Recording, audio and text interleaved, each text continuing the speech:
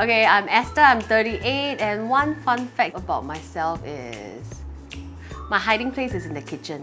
So don't kind of look for me when I'm in the kitchen. Now that you tell me that, I'm going to do it. Okay, now. Okay.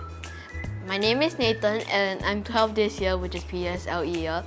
And my favorite hiding spot in the house is my cupboard.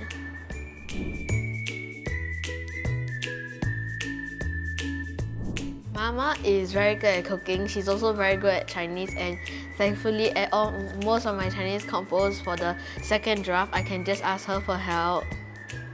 Yes, and she's also very smiley and funny most of the time. Yeah. Okay. Nathan is very witty, very cheeky, very funny, but he is also very tender-hearted. Like, he will come and console you when he sees that you are not feeling too good.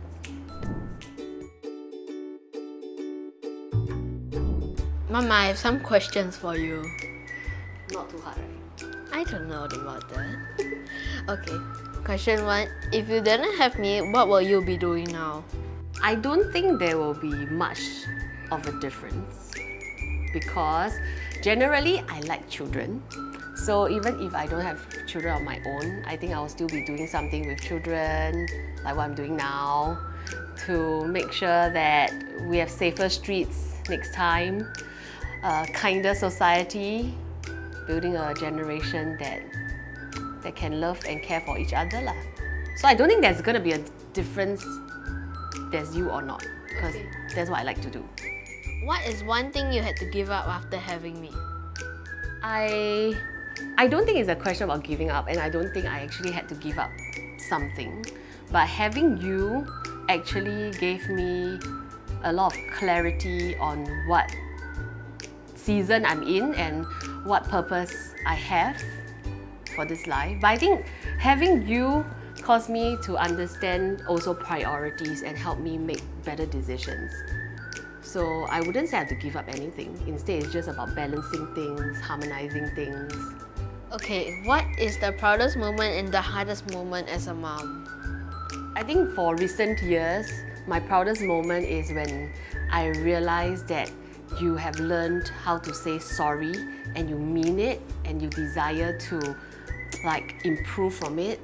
Each time I see you, each time I see all these things happening, I feel very, very proud as a not very proud as a mom, but very proud of you. Hardest moment? Hardest moment. When you don't say sorry. No. Okay, hardest moment would be those days that I feel I am running on empty and low, and then I look to you and Mei Mei for some refueling. But don't get refilled, and then I think those are the moments that is a bit harder. Can understand, right? Yes, I can. So what are you going to do? Go to the next question. Okay, what are some things that I do that make you sad? You know what? I don't think this is a question I want to discuss it in public, because I think those moments are for both of us to talk through it, for us to learn from it and see how we can help each other to be better people. So, okay, mother's instinct, protect my boy. You're awesome. Okay, are you able to forgive me for the wrong things I do? I would definitely forgive you, but I think it is beyond just forgiving. Because if you really have done something wrong, is having a tough time, I want to look at it as how our home can always be a safe harbor for you. A place that you know if you have done something wrong, you can come back. A place that you know that you can trust us to embrace you and help you find solutions. But that doesn't mean that there's no consequences. But I think to understand that consequences is not the end of learning, but the beginning of learning, that we can journey together and come out stronger. Okay. In what ways do I make you happy? Too many. Then name a few at least. I love your smile. I love your droopy puppy eyes. I love those times that you lend a helping hand.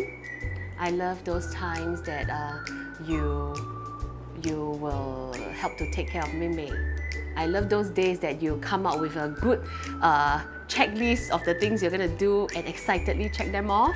That is the best part of school. Is it? Yes. Yeah, I think generally there's so many things about you that make me happy. Just maybe not those times when I'm still sleeping and then you jump on my stomach. That's not how I do it.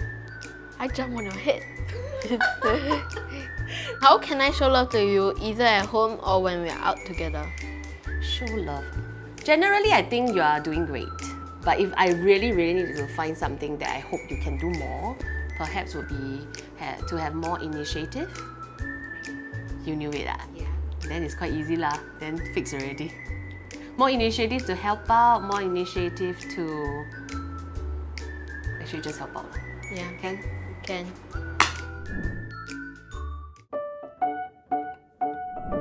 I love that my mom can always manage to get my group projects working together again, even after no, really? Okay, share. After my group projects, sometimes my group members, right, don't listen to me, not doing their work. Then my mother pops it, and then after that, everything miraculously starts working back again together.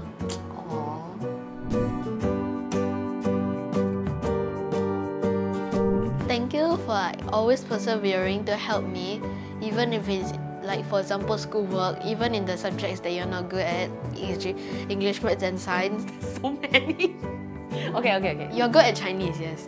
But then English, maths and science you may not be as good at, but you always try to help me, and if you cannot help me, you ask my friends, even though that might bring paiseh, right? But still, thank you for always persevering to help me. Okay, Mama, I have something for you.